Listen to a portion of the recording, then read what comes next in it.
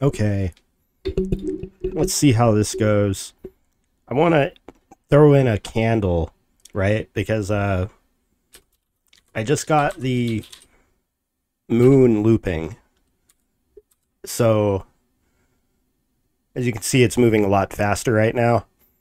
And we should be able to witness it actually loop back around here. Better yet, let's crank the speed up on the moon real fast.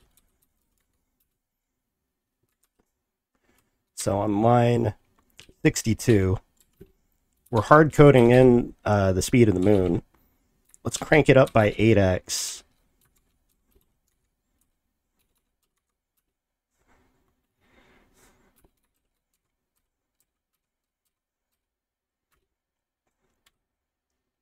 Now it's moving real fast.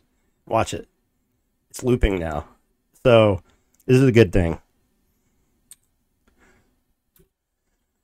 So over here, I've got this candle that we want to load in, right? And we want to essentially do something similar that we're currently doing with the moon. So let me slow down the moon again. Now we can show it's actually looping.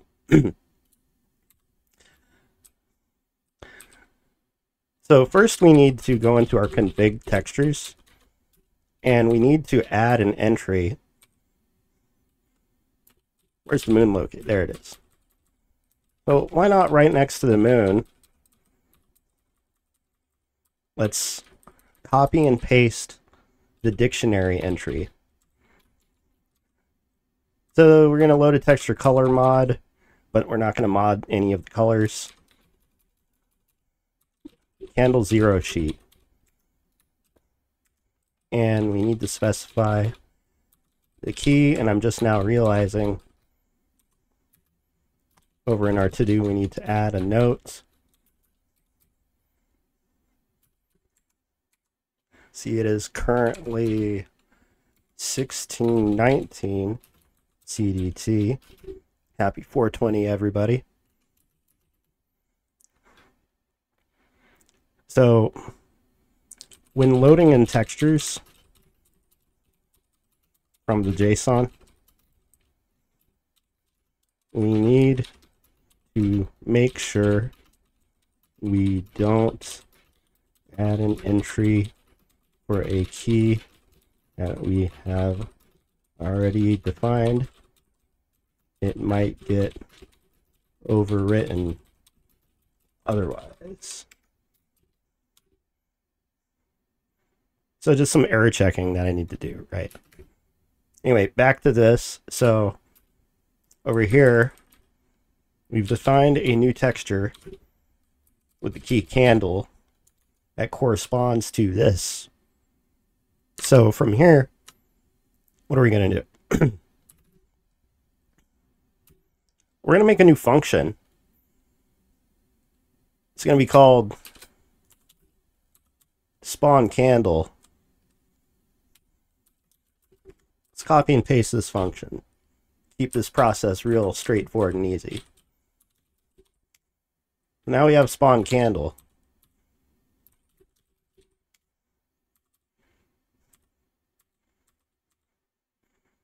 Now, we probably want the candles to move faster than the moon, right?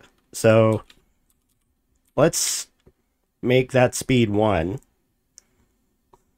So they're kind of moving slowish. We're only going to spawn 1 to start with. This is like proof of concept. So we're just going to call this key.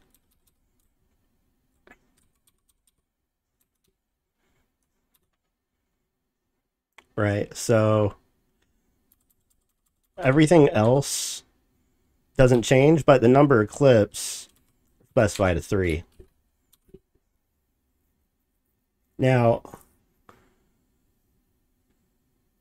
that we've actually done that, we're going to need to call it somewhere, right? So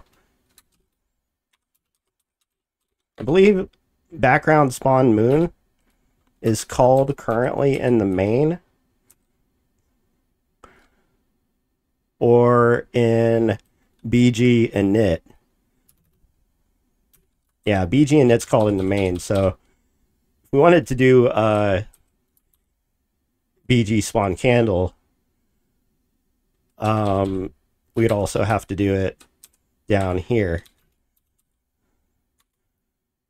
Now, the problem at the moment is that the starting XY position for the candle is going to be the same as the moon, right? So perhaps we would want to actually pass in the XY that we're going to be starting with. In this case, we're hard coding the starting position to be the top right corner of the screen, because that makes sense for a starting placement for a moon, right? But we would probably want the XY for the candle to be at the very bottom of the screen, perhaps on the far right, perhaps more than one candle.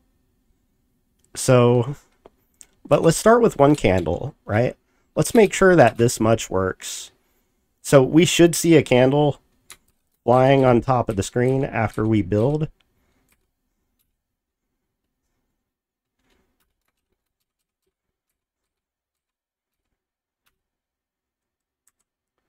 As you can see, there is now a flying candle on the top of the screen, but it's not animating.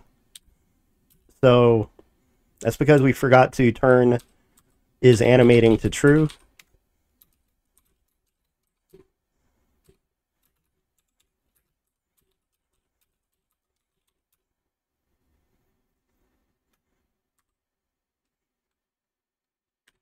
And it's still not animating. Why is that?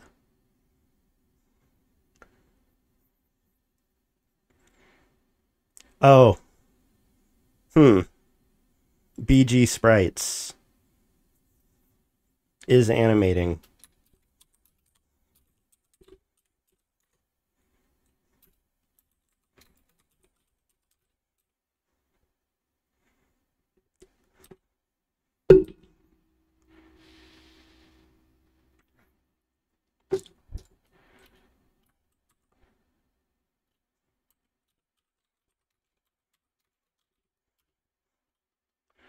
Update BG animations should be calling is animating. So spawn candle should be animating. Oh, wait.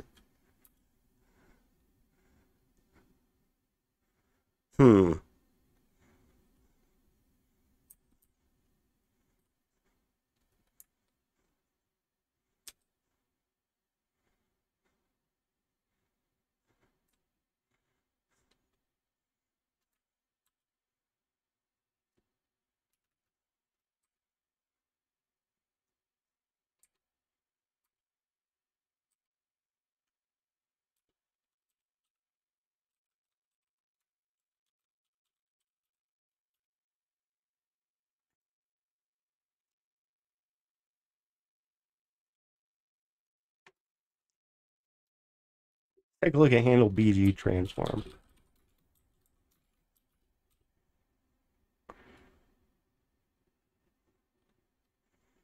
Oh.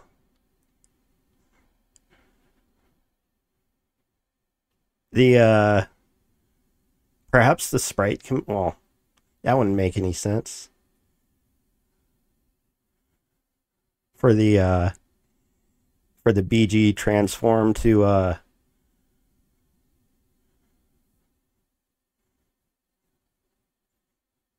overwrite the is animating aspect.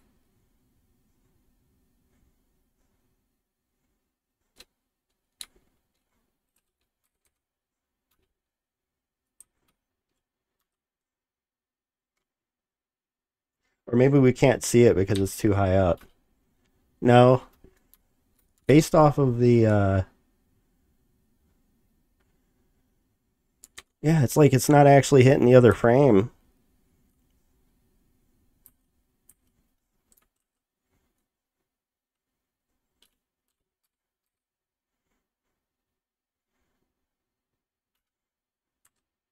If is animating, and oh, we need to do a separate function for this because we're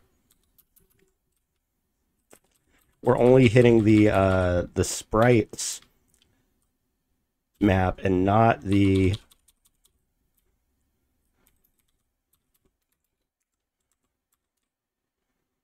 BG sprites map. So we would just change all of our instances here of sprites to BG sprites. And then down here, when we call update BG animations, we call update BG animation on our for each. Now we should actually see the candle animate, and we do. Now it's just a matter of putting that thing on the bottom of the screen. So how about this? To start with, because eventually we're going to be able to much more easily configure things like starting positions and actually scripting out where all of these things are going to go so that we can actually dynamically customize our levels look from a text file in the same way that we're doing things like loading in the textures and specifying the number of blood pixels that actually spawn, as I showed y'all in a previous video. So to start with, before we get there, let's just do an experiment of putting it on the bottom, right? So our source X, our source Y, the X is pretty much correct, but the Y is going to need to be the target texture height followed by the height of the sprite itself subtracted from that position. So if we wanted to get it on the very bottom of the screen, that's what we would have to do. So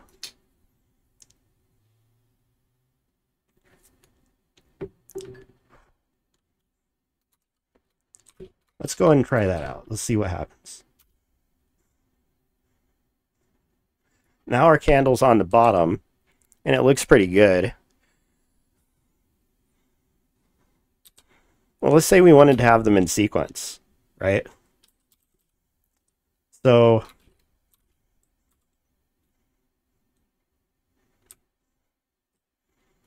let's do a little refactoring here real quick.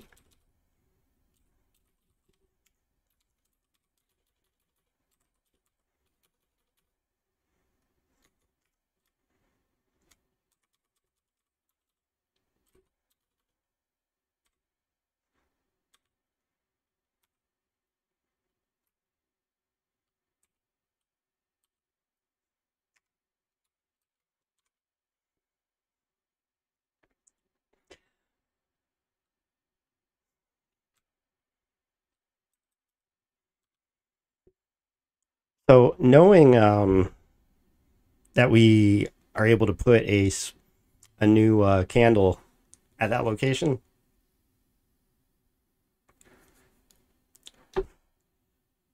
what if we could pass in the X?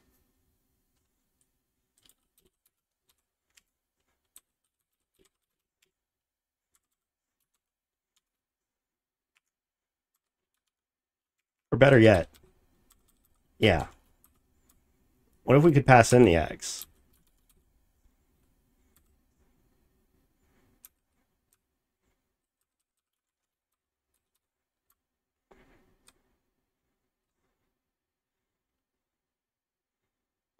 So now, down here, we would have to say something like config target texture width minus some value, or better yet,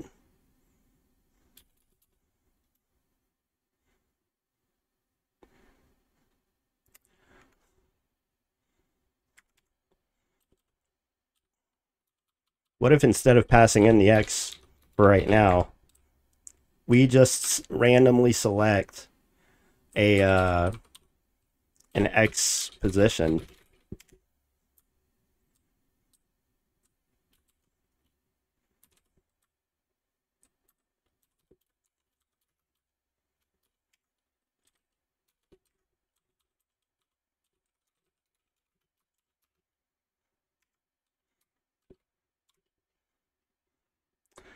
Where will it pop up, I wonder? There it is. And there it is again. So what if we were to call this multiple times now?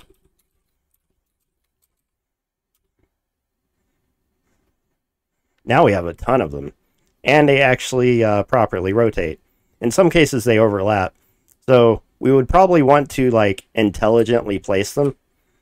But as you can see, we can fly on top of them, and there's no discerning effect as far as that goes.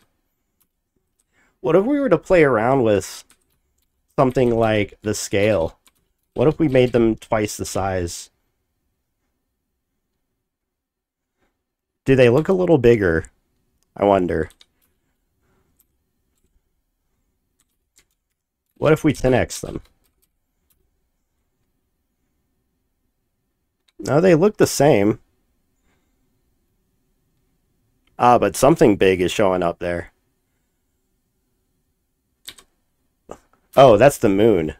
Gosh, I'm silly. Alright, so what if we were to crank the scale of the candles up? Okay, they look huge.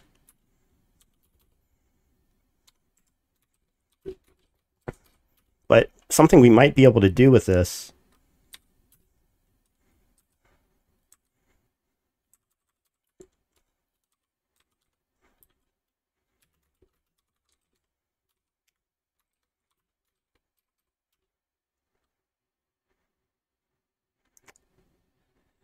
is have candles that look big up close, but then also go off into a distance.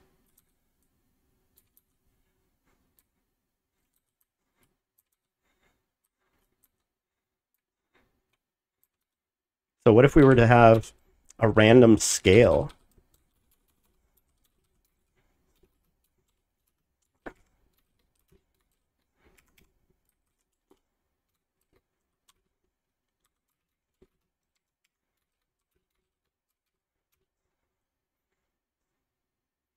Now we got really weird kind of setup here, but it gives this really interesting kind of effect. Now, to even play around further, we can even do a